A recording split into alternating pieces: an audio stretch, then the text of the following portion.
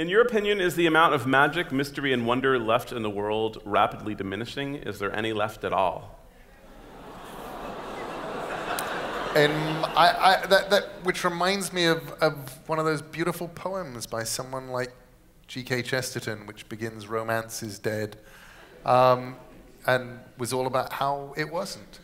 I think everybody who arrives in the world gets to see it for the first time and gets to see it and imbue it with magic.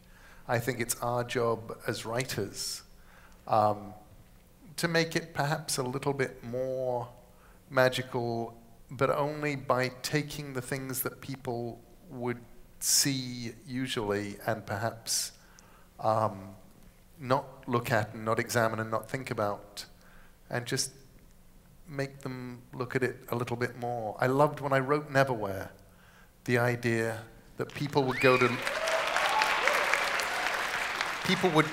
to London and just be on the Underground, going somewhere, and they'd see Earl's Court or Knightsbridge or whatever and get a little frisson of magic. Just go, yes, that's, oh my God, there's that place in that book and this thing happened, and it would just be a little bit more cool and magical. Let me tell you something that happened to me a few days ago, which is, I think we're both saying the same thing, which is that I was on an airplane very early in the morning, the kind of airplane where it's very dark and everyone's going to go right to sleep, and the man next to me said, "Can I have your blanket?" And I said, "Sure." And he took his own blanket and my blanket, and he put them both over his head like a ghost costume.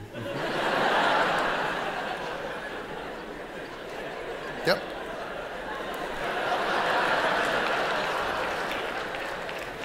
It was all I could do not to go, woo!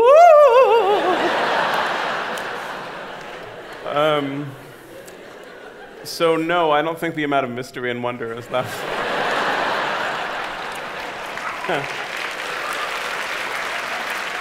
And we're both parents, and being a parent is a constant pop quiz on the world, and you realize you have no explanation for anything that is going on at all. Yep.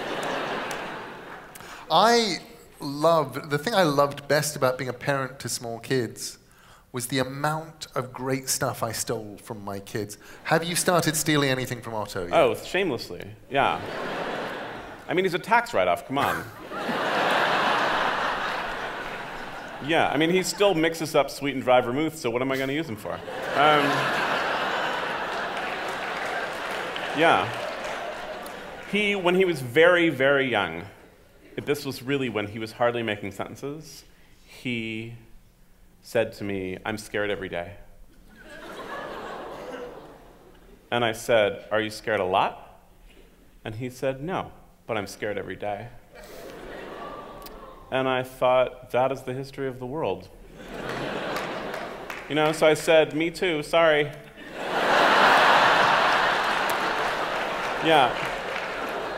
I mean, I feel, when I had a child, I began to think, you know, I'd kind of, not that I was such an activist in my head, although I have a strong sense of wanting to repair what appears to be such a broken world often, and want to do everything I can to move that conversation forward. But it's not like I thought I was going to do it all in a few years or something. But then when I had a child and he began asking me questions about things that he saw and injustice just around him, even everyday injustice, and I realized, oh, I think I pushed the Gothic novel ahead about half an inch.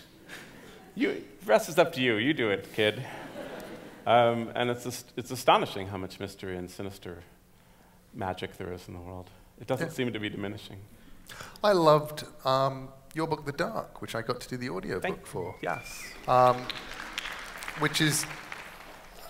Which I assumed was an Otto-related book. Well, actually, Otto, my son, when I was starting The Dark, he was reading it with sketches by Mr. Cawthon, and he said, "You know, I'm not afraid of the dark." And I said, "Oh, you know, person who sleeps with 9 nightlights."